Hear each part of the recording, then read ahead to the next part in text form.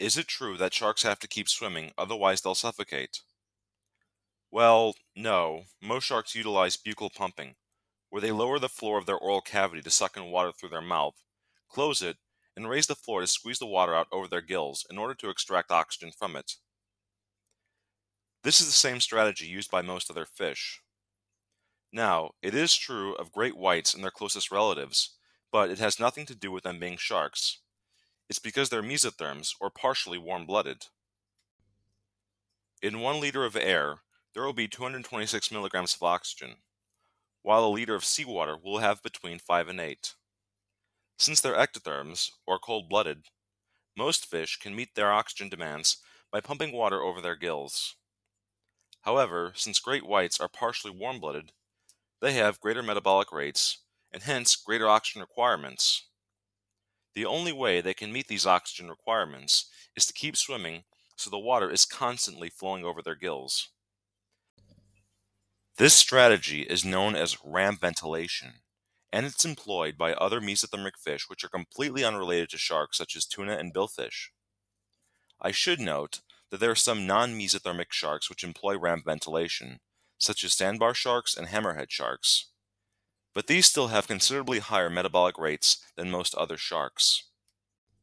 The air-water oxygen disparity can explain why so many terrestrial animals ended up returning to the water.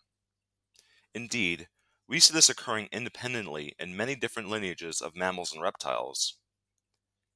I mean, did you ever find it strange that air-breathing animals would evolve to live in the sea? Intuition would suggest that it would be evolutionarily disadvantageous for a marine animal to have to surface to breathe. Well, if the only way a shark could support a mesothermic metabolism is ram ventilation, the only way a marine animal could sustain a warm-blooded metabolism is to surface to breathe, taking advantage of the ample supply of oxygen in the atmosphere.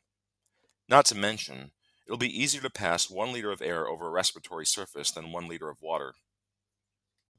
I saw this question: will whales eventually evolve gills? And given what I've just said, that's highly unlikely. You could argue that even though they can sustain themselves indefinitely, having gills would allow them to stay underwater for a few extra minutes. But to see how likely this is, we can look back to the great white shark.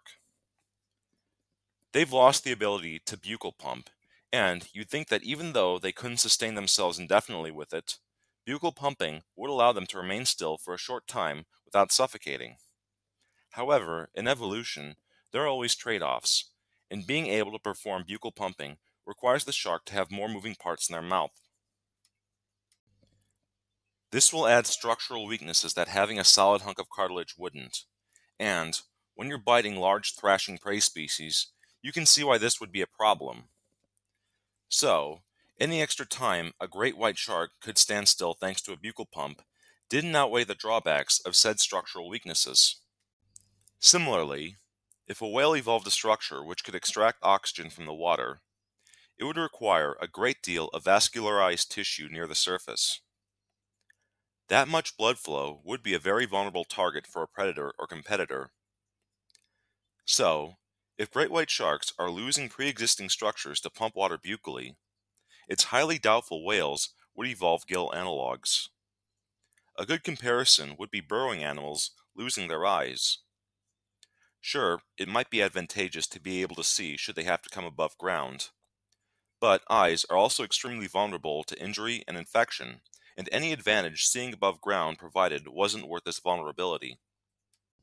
The disparity between oxygen in the atmosphere and ocean may also explain the rapid evolution of ichthyosaurs.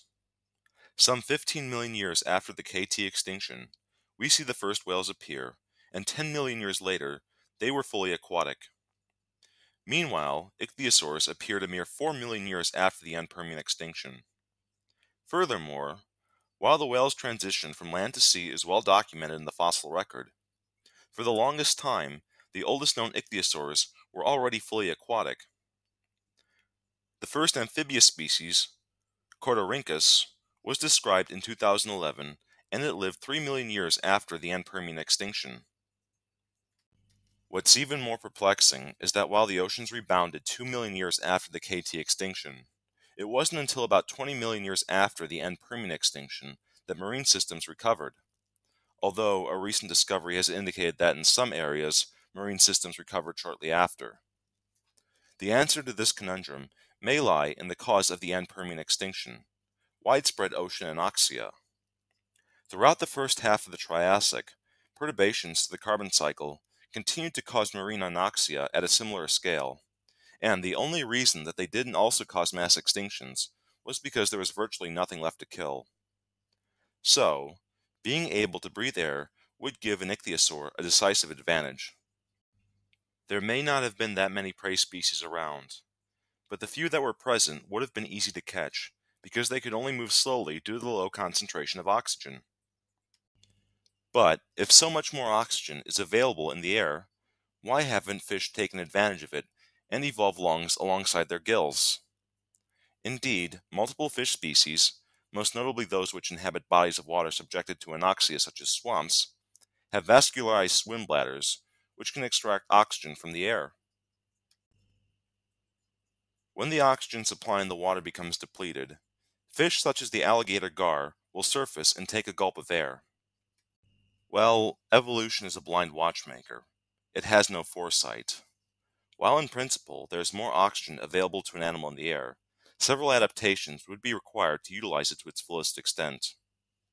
The alligator gar uses the lining of its swim bladder to extract oxygen, while our lungs are composed of many smaller sacs known as alveoli, which increase the surface area from which oxygen can be absorbed.